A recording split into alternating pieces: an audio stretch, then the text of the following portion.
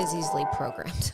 You know, there's like sometimes this obsession, I feel like, in culture with youth, because it's like, this is the most impressionable group of people that we can program into whatever way. Right. Yeah. So when we have an easily programmed group or impressionable group, it's like that will always be the focus. Because if you think about like an older woman that's like 70, she doesn't fucking care, you know, like what you think. It's like she is set in her ways. And when you get older, you just kind of realize in your awakening that you can't really be coerced into some of the things that happen. But it's interesting with the beauty thing because there's such an interesting thing about beauty where there is like part of it that's like sometimes in Love One, they actually talk about like negatively polarized entities are oftentimes the most beautiful because they're serving themselves, because it's like self-serving. But then also too, you think about beauty in nature and you're like, wow, this is like number one God, like flowers. This is number one God. And then with people, you know, you're like, wow, there is like something that we find so peaceful about beauty and comforting about beauty in some ways. But then there is also the negative about it. So can you talk a little bit more about that, like beauty? Well, I think beauty is something that we also become incredibly dogmatic about. Yes. You know? Yes. And then if we look at women, especially, there's just so much judgment Yes. when it comes to like how you take care of yourself, what you feel is beautiful, how do you feel beautiful. And there's a lot out there about like, be positive about your appearance and all of that. But a lot of times when you get into these like positivity realms, there's a lot of judgment for people who maybe are not actually feeling really positive about their appearance and want to change things. And either way, there's just so much judgment in that. And I actually think that a lot of the dogma that we see in beauty is when it comes to people, especially when it comes to women, is based on a lot of these old paradigms. And there's a lot of witch wound in all of it too, you know?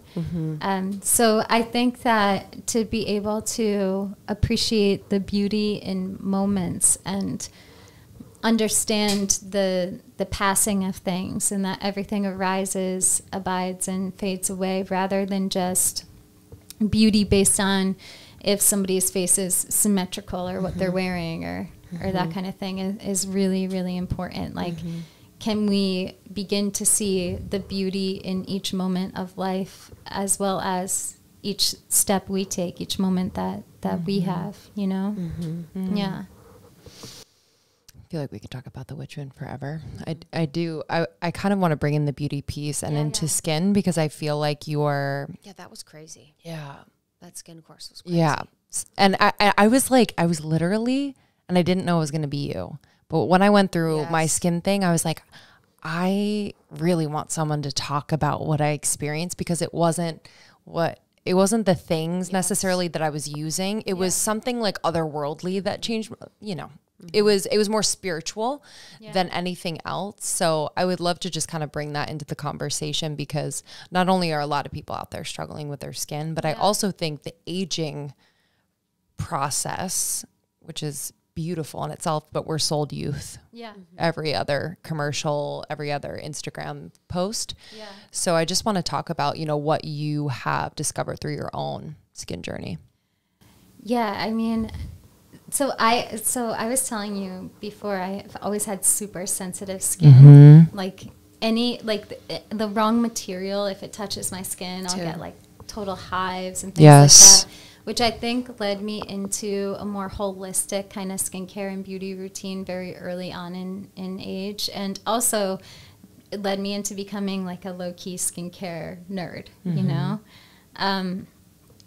But I really think that it's important to look at the energetics of skin and how much our energy can affect our skin. And so if we're in a moment when we're breaking out or something like that is happening, instead of being like, okay, I have to squash this, get rid of this right away, to really sit with ourselves and go, okay, skin, what are you trying to show me and teach me? Because our skin really is our boundary to the outside world. We're so focused on boundaries. But like this is an important thing. Like our skin is our boundary to the outside world. It's a huge part of our immune system. It helps us to detox and clear so much. And so instead of being overly judgmental about one little line or one little bump or something like that, to really look at, okay, what's the teaching in here, and to allow the skin to be a really powerful teacher without getting overly fixated on appearing to be one way all the time is important, right?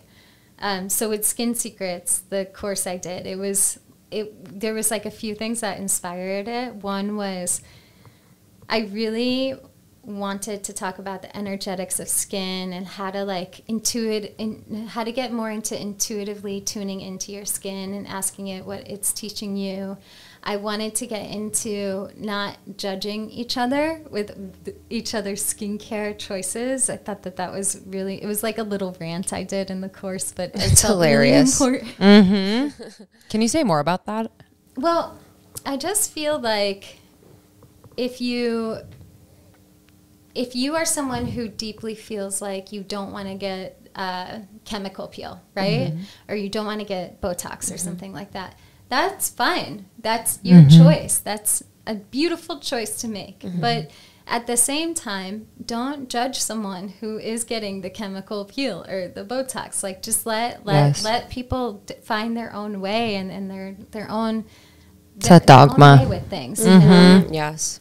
Yeah, and you know, we of course want each other to be confident. I think that deep down, that's where all of that judgment comes in, is like, I love you, or I admire you, and I want you to be more confident. I want you to be more confident. But we have to deeply understand that we all have different metrics for what feels like confidence to us, for what helps us to feel strong and what helps us to feel like at home in our skin, you know? I feel like there's no greater love than like letting people do what they want to do. Yes. Yeah. And like letting them choose what they want to choose, and letting them have the freedom of their own experience. Yeah. You know? Yeah. Yeah. Yeah. So I really get into that. And the beauty of just like accepting that we all have to find our own ways, right? And I also really love herbs, herbal medicine. So we get into like making your own things and how you can do that. But the biggest thing that I offer in the course, which I really loved creating, was the spiritual root causes behind different skin concerns. And it's a whole chart, but it was a really fun thing to make, because there's so many things that it's almost like somatics, but just for the skin. There's so many things that we have coming up in our skin at different moments, in different places, at different times, and it just shows you what it all could potentially mean. Thank you so much for tuning in to Morning Microdose by Almost 30. We hope you enjoyed waking up. As always, we encourage you to take what resonates and leave the rest. If you enjoyed this trip, tune into the full episode on the Almost 30 podcast. All episode information can be found in the show notes. Make sure to subscribe, and if this becomes a part of your morning routine, be sure to share it with a friend. We have new inspiring doses Monday through Friday. Follow us on Instagram at Morning Microdose, and follow Almost 30 at Almost 30 Podcast. Thanks for listening. We'll see you in the vortex.